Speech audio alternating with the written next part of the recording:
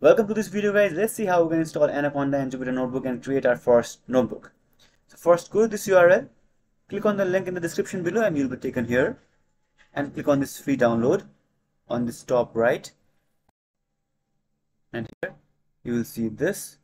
So it will ask you to register, but you can click this button, skip registration, and it will take you to this page. So by default, it has detected my OS and it is asking me to download.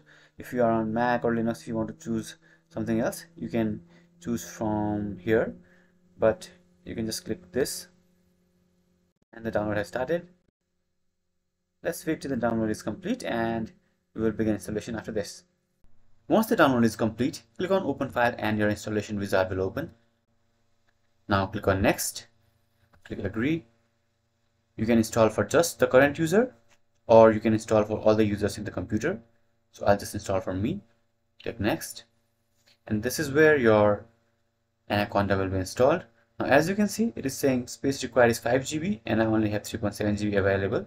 So if you have more space available, you can install in this destination itself, but I'll change the directory and I'll install it in some other drive.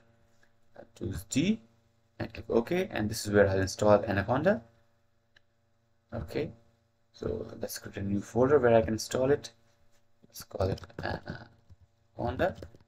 Click OK. Okay, I'll just call it Anaconda and click next. Now this will add Anaconda to as default Python 3.11. No need to change any of this. Click install, and finally the installation of Anaconda will start. After a while, the installation will be complete. Now you can click on next, click next, and you will see this two checked out, that is launch Anaconda Navigator and getting started with distribution. You can uncheck this and keep it checked because it will open Anaconda Navigator. Click on finish, and now Anaconda Navigator will open. After a while, Anaconda Navigator will open, and if you look down here, this has appeared. Now click on this, and as you can see, this is Anaconda Navigator. Now you can close this and you can close this.